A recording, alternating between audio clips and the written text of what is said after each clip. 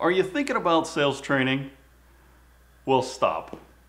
You shouldn't be thinking about sales training. What you should be thinking about is sales skills certification. So most people, when they're trying to generate more revenue, they think our salespeople need to be better. So I think I need to put them through training.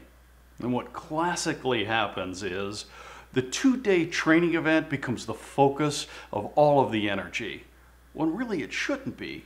The focus should be on the salespeople and can they demonstrate the skills that you're trying to train them on. So we always say, maybe you should rethink sales training and start thinking about sales certification. At Top Gun, we could help.